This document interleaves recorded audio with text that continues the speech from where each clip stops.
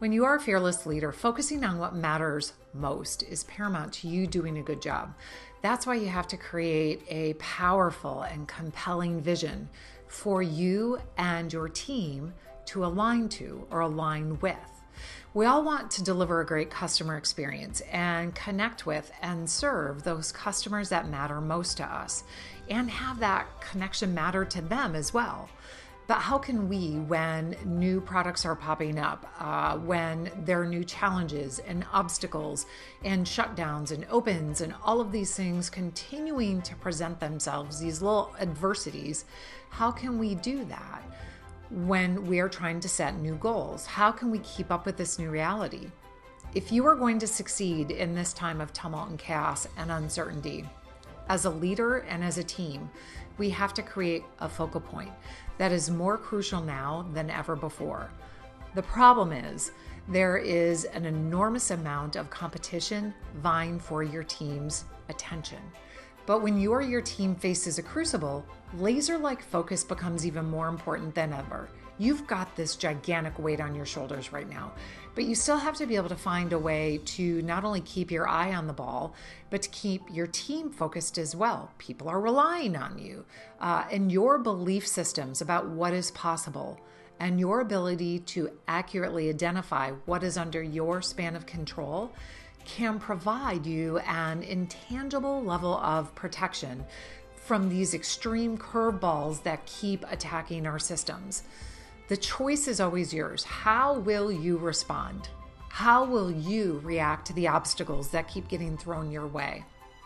Your ability to focus and your team's ability to focus, and then to focus on what matters most and on what's under your span of control, is a predictor of success and remaining relevant down the road, both short-term and long-term.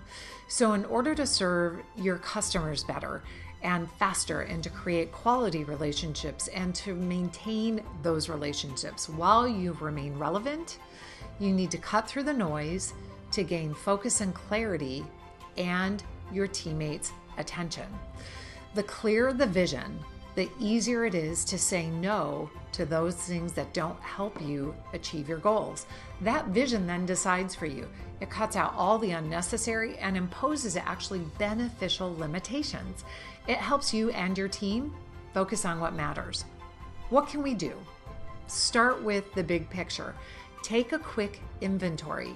As a leader, think about all those things right now that do not contribute to a successful end state. And if it doesn't support your goals right now, get rid of it.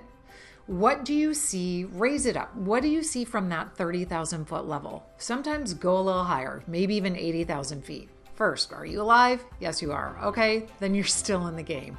And I'm not being sarcastic here. When your world is crumbling around you right now because of a death in the family, COVID, job loss, maybe divorce, a collapse of your business, tomorrow doesn't even seem tolerable, let alone getting through today.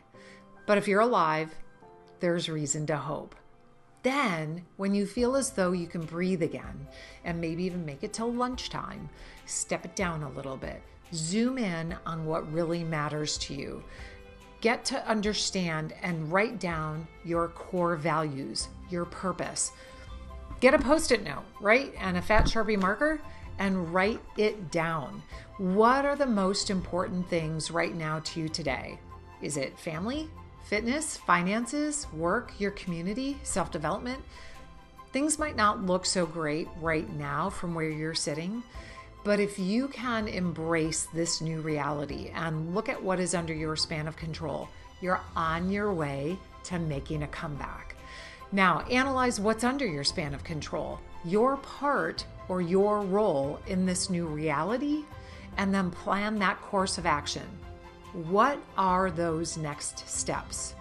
Focus your time and your attention on only those few things. When you have too many priorities, it's easy to become overwhelmed, overloaded, and feel desperate and hopeless. Focus on what matters. As we say in fighter aviation, if you lose sight, you lose the fight. If you lose sight of the most important work you should be doing, you'll lose the fight guaranteed. So if you can continue to remind yourself and your team of those most important things, you'll be able to provide some stability and lead through this turbulent time to a place that's more valuable from where we actually are today. But you have to be able to focus, you have to be able to identify and then focus on that span of control.